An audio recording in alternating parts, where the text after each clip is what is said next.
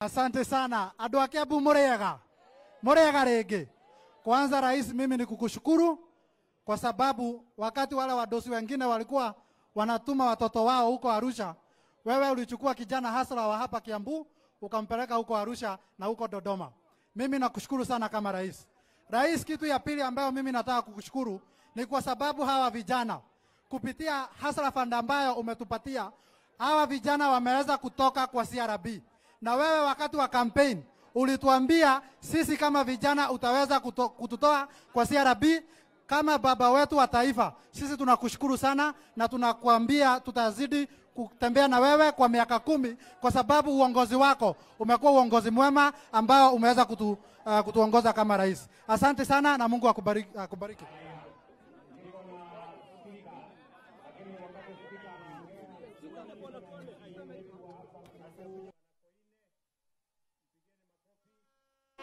Niko na Hezron, mbunge wetu wa ward ya Riabai. Niko na Shogi, mbunge wetu wa kutoka hapa Kiambu, na niko na Mwaura, mtu wetu wa kutoka Ting'ang'a. Wewe speaker, wacha speaker aongee dakika moja jameni. Ama huyu MCA angesema kitu.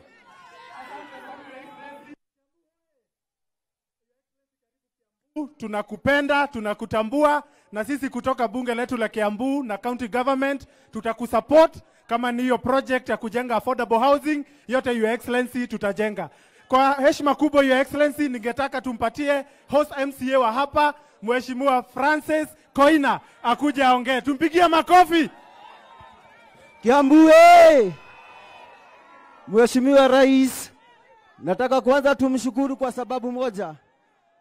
Mwezi kama huu ulikuwa ni presidential candidate, lakini sasa amerudi hapa akiwa rais wa 5 wa Jamhuri ya Kenya. Tumpigieni Mungu makofi bana. Na Mheshimiwa Rais, kwa sababu ahadi ni deni, watu wangu wa Kiambu waliniahidi niandike daftari ambayo uliweza kutuelezea yale maneno ambayo tutafanyia sisi kama wakazi wa Kiambu, na yote tumenakili na tumekuandikia, na nataka nikupatie hizi ahadi ikiwa kumbukumbu ya kwamba hizi ahadi utatimiza wakati wa mamlaka yako. Tusalimie wana Waititu.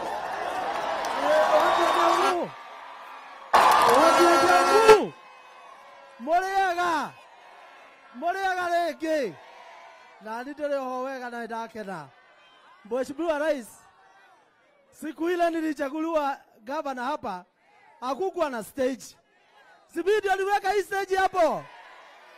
Alafu nikaweka barabara ingine hapa nyuma, ile inapita kwa Catholic. Si ndio? Jamu ikaisha hapa. Na nimefurahi sana vile leo rais amesema hii barabara itajengwa ndio carriage, ndio jamu ishe pande hii ya Kiambu. Mheshimiwa Rais, hapa karibu na hospitali kuna shamba ya serikali karibu eka 10. Kuna watu walinyakua. Na nilikuwa nimeongea na hawa. Na walikuwa wamekubali kurudisha. Hapa tu karibu na hospitali hapa nyuma. Walichukua eka 10 na walikuwa wamekubali kurudisha, na sasa hii manyumba wanajengea wananchi. Kwa sababu hapa Kiambu watu wote wanafurahi sana kwa hii mradi. Na usitakanywa na mtu akikaa mbele yako kidogo wewe fagia yeye. Kwa sababu hii wananchi walikupigia kura. Wanangojea wewe wafanyie kazi. Hapa kuna shamba unaweza jenga manyumba hata zaidi ya 5,000. Hiyo watu waende nyumba watapiga ile walikula, si ndio? Mwathani aromuradhima na de hamwe na ijue. Mwathani aromuradhima. Thank you. Ndugu yangu bwana wa Matangi, enda unitafutie hiyo shamba. Hiyo imesemekana iko eka 10 hapo. Uniletee nijengee hawa mahasla manyumba. Neguo, si wa Matangi ndio huyu. Enda tafuta hiyo shamba, na mtu akikuletea kizirani uniambie. Mimi niko na panga kubwa. Ndawafyeka. Sawa sawa? Ama namna gani? Watu wa Kiambu tumekubaliana. Tutatembea pamoja. Mimi najua bado mnasema turudi hapa tena, tutarudi tena na tena.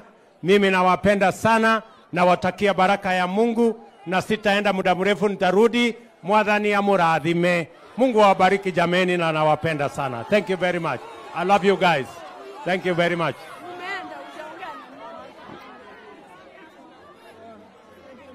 Thaa ici ciana ciĩ mũciĩ nĩ tũkũhoya aciari marore ciana ciao wega, tondu ciana rĩrĩa ciĩ mũciĩ nĩ cituĩkaga exposed maũndũ-inĩ maingĩ mũno, na ti andũ othe mena kũu nja ega.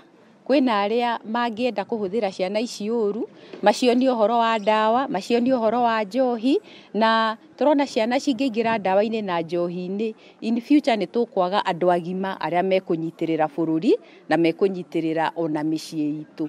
Na nĩ tũkuona ciana cihingĩte cukuru, kwĩna iria imwe irekagĩrĩrio ũgakora nginya nĩ ithire video, nĩ ithire irabu.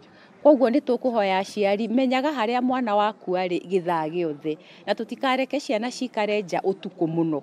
Reke tũmenye atĩ gwathiĩ gũtuka ciana ciothe igacoka nyũmba, na tũrore mũno nginya arata ao nĩa, nĩguo matikatuĩke tũgakorage mena mĩtugo tũtaramenya marutire kũ.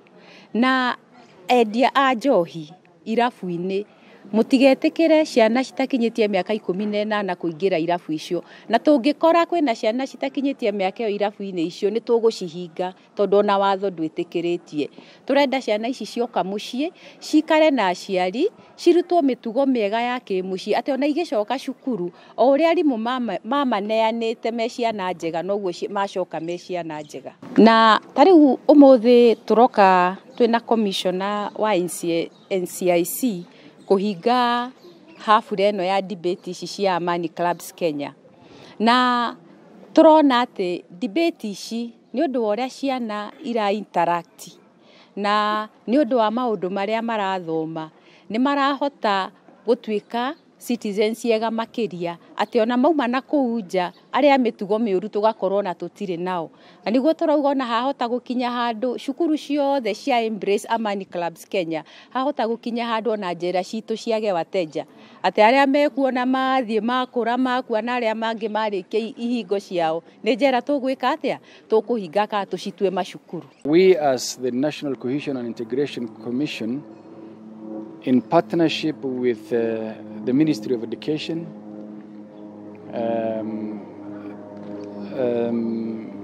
the county governments, and other stakeholders, to make sure that we use whatever is available to use for our peace building and cohesion building.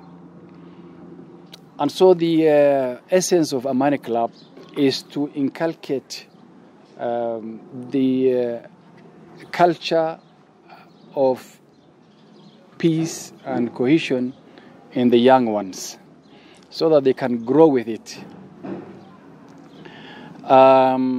So we are not saying that peace work or cohesion work is the preserve of the elderly only.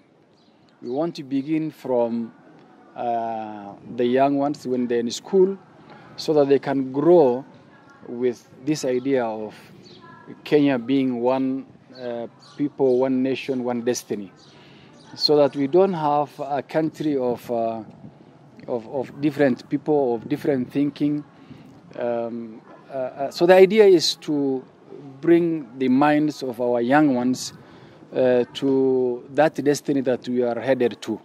We are headed to a destiny where we're one people, one nation, and all of us are together, and one tribe, not many tribes. So that is the idea, so that we nurture, inculcate the young ones as early as when they're in school, so that when they grow up, they become peace champions, and even teach others about the value of peace. Well, it is the mandate and our work that we always encourage dialogue in life. And that's the work we do every day. As a commission, we have peace for breakfast, cohesion for lunch, and integration for supper. And that's our work. And therefore, we encourage the leadership, the political leadership of this country, to dialogue. And we encourage what has now been initiated as the bipartisan talks that are going on, that is the way to go as a country. I think we are past throwing stones or hurling tear gas at each other. The country is at a level where we talk. We are a democratic country. We have a very beautiful constitution, the best, one of the best in the world. And as I saw, we have very robust and very good institutions in place. And so I don't see Kenyans doing their talking through violence. The best way to do is through dialogue, whatever the issue is. And so as a commission, where we stand is the only way out is dialogue. Na kwamba hao wako kwa shule ndio tunashinda tukisema ndio viongozi wa kesho. Na kwa hivyo tunafaa tuonyeshe njia inayofaa ili tuweze kuleta amani. Niseme pia Wizara ya Elimu hatufanyi kazi peke yetu. We are not isolated. Hatufanyi kama kibinafsi kama wizara. Tunashirikiana na wizara nyingi, tunashirikiana na all partners ili tuweze kuendelesha mambo ya elimu. Na elimu ambayo tunapea wanafunzi si tu mambo ya kupita hesabu, kupita Kiingereza na Kiswahili. Pia tunahimiza wakuwe na mwelekeo. Tunafanya wapate skills na knowledge ambazo zitawezesha kuwa watu ambao tunaweza kutegemea katika nchi yetu hapo kesho. So tunaona tunashirikiana na NSIC kwa hii debate club. Umeona tunashirikiana na Ministry of Interior, Madam DCC amekuwa hapa na sisi. Tunashirikiana na banks, tunashirikiana na other partners kama Ministry ya Health, NEMA Club. So you find that in the ministry we work with so many partners. Na hiyo yote ni kwamba tuweze kuweka full education katika wanafunzi wetu, watoto wetu ambao tumesema tunawategemea kwa siku ya kesho. Ukiangalia tumekuwa na saa zingine mambo ya shule kuchomwa. Na ni kwa sababu maybe wanafunzi hawajui maana ya kuweka amani katika shule. Kwa sababu akianza kuchoma shule wakiwa shule, hata wakiwa pale nje, hakuna mtu anataka kuajiri mwanafunzi ambaye anaogopa anaweza pia kuchoma kampuni mzima. So ndio unampata vilabu zingine kama hii Amani Club inahimiza na inaweka kwa akili za wanafunzi maana wa amani. Na umepata ukiangalia kama mwaka huu mambo ya school unrest, mambo ya kuchoma shule katika muhula wa pili ambao tumemaliza tu huu mwezi wa August imekuwa chini kabisa. Najua kabisa amja report mambo ya kuchoma shule nyingi.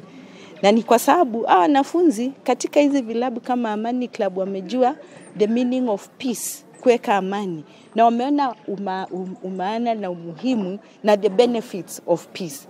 And for us in the Ministry of Education, we really appreciate. Na wito wangu ni kila shule, si katika Murang'a peke yake, but katika all the 47 counties in this country, to encourage peace clubs and other clubs that normally teach our children the right things to do. The role of parents in promoting peace is they can urge their children to promote peace, and the Kenyans at large out there, you can start by stopping the demonstrations that are happening. They are really affecting our peace, especially children and students over here, and we like to urge all of us as Kenyans to promote peace. I will show them the ways how to resolve peace through dialogue, negotiation, and so that we can have a peaceful coexistence in school and outside of school.